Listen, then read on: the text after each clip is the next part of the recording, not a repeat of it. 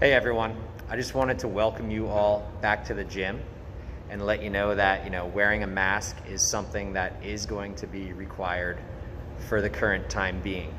At some point in the future, this can become an optional thing, and hopefully soon it will become something that we don't need to worry about.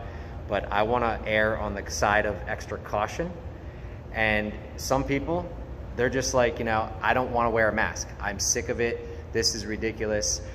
I personally know two people who have lost grandparents recently, and I don't want to put anyone at further risk. So I am going to continue this. That's why we're running smaller group programs instead of large classes.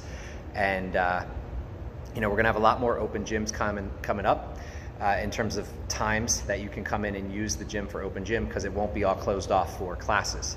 Now, for those of you who are tired of wearing a mask, we can accommodate you too. So you want to say, I don't care, I'm not worried about getting sick, you can train outside. You can train outside all day and have fun out there and not worry about anything with a mask. It's not going to restrict your breathing, and have fun in the sun.